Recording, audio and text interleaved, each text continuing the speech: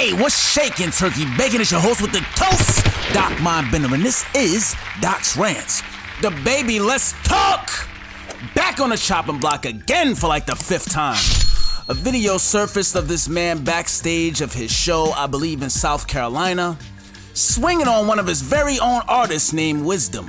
Wisdom is signed to his $1 billion baby label. Now, there's some people saying that it was a security guard, some other people saying that it's Wisdom. It did look like Wisdom. Now, there's really not too much backstory as to what happened leading up to the fight, which really was only one haymaker from both of them. It seemed like they both connected. First of all, shout out to the baby for always swinging on niggas bigger than him. I can almost respect that if he didn't do it so much. It feels like at this point, his compulsive violence has become toxic to the people in his workplace. You know, I have a lot of questions. Is the baby a menace to society?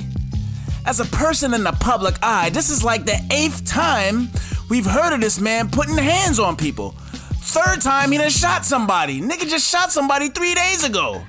Should the judge have sat his ass down? I think the baby definitely has some ego issues he gotta figure out. He's too free with his hands. He been busting guns on niggas left and right. I think he needs some inpatient treatment. Maybe some anger management. Or is this all WWE wrestling gimmicks to keep your name in the bloggers' mouths? Because it's working. You know, that's my first questions. My second group of questions, what would make a man swing on his artist? Was Wisdom pressing him about some money he was supposed to be paid on the front end or back end? My guess is it was money related.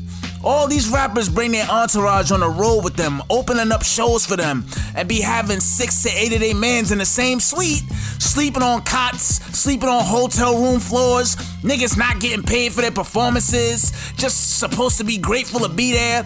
I'm not saying this is definitely what happened, but it sure looks like a moment of the show was over, the baby tried to slide out the back real quick backstage without being seen. Wisdom was all the way at the end of the hallway and was like, yo, can I get that little bit of bread you promised? I'm tired of waiting.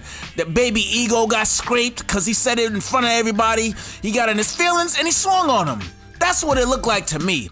I don't know. If you guys have more to the story, let me know. I bet you I'm in the ballpark of what really went down, though.